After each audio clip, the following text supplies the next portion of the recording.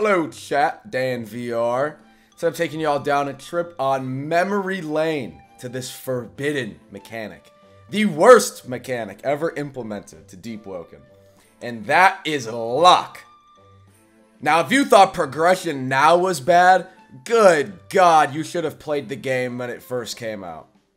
So, first of all, obviously with the old progression, it's 0 to 60. And you required luck. Luck was gained from either killing corrupted mobs or typically from killing a player a higher level than you.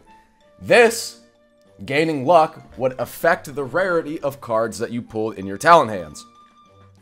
Now, at first, you had no way of knowing how much luck you had. The only way you even knew you had luck is if you killed a player and it, shined some particles on you. That was the only indicator you had. And this got real fucking wild when we got the infamous Agamatsu video, why you should kill more people, which turned the game into a fucking war zone at all times. We've never recovered from that hit. But what ends up happening is you have the most inconsistent, unfun progression on Earth. You could farm luck like corrupted mobs for what feels like an hour, right? To I have max luck for sure. I have to have 100%. And then pull no rares and no legendaries. Get absolutely nothing. It was so wildly inconsistent. And no one even knew what was really happening because you couldn't see your luck stat. You just had to guess. Oh, I bet I have 100% luck. You couldn't even get 100% luck. Nobody knew that, of course.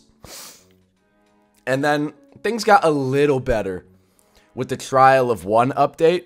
Now you could get Adept, the card that made progression faster, and Mark of the Lone Warrior made progression a little bit faster. But what you did, pretty much all the way up until the release of Layer 2, is just farm Trial of One for actual hours until, by the grace of God, you finally get a run that has decent cards, like 2 legendaries, 3 legendaries, and a couple rares. And then from there, you prog the rest of the build, which isn't even guaranteed to be good. I've gotten really good Trial of One runs, and then I get to power 40 or 50, I'm like, holy shit, I've gotten no cards that I want. No rerolls, nothing. There was nothing. If you had a bad build, you just wipe. It was the most miserable experience. I swear to God, Deepwoken is kept alive by the sunken cost fallacy.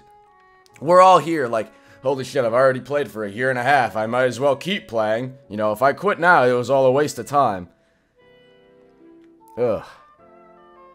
Okay. Like and sub. 20K in 13 days.